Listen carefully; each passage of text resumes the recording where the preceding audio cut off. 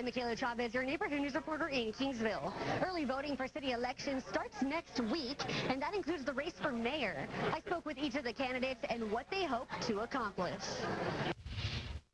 Your three candidates running for mayor are incumbent Sam Fugate, Anne Marie Torres, and Diane Lubert. They shared with me the platform they're running on. Citizens. Bottom line. It's what the people need and what the people want. It's not about me. It's not what I want. It's not what I need. I see things that we need to get done, but you can't do it without the citizens. Torres says her platform is the change the city needs and the voice the city deserves. Fugate's platform is sticking to the status quo. They also shared one thing they'd like to change in the city. It would change our streets.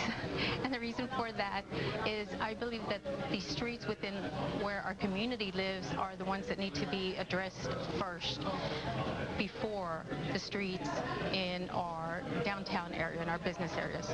Fugate says he'd like to change infrastructure and wastewater needs, and Lubert says she'd change employee wages. And when asked what's working well for the community, our staff. Yeah, I've been doing this for 20 years, and I've never seen a better staff. I mean, every department has great leadership, and that's a quality that you just don't find in small towns particularly. Lubert says Kingsville's history and culture is working well, and Torres says the way the current commission communicates and works together is what works. But what do they want you to know about them? I'm a worker. I am on the back nine, so I want to get things done. Born and raised in Kingsville. I love the city.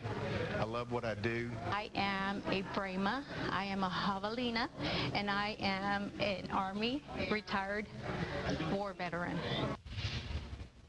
Each candidate had a lot to say. If you want to hear the full interview, head to KrisTV.com. In your neighborhood, I'm Michaela Chavez in Kingsville, Chris 6 News.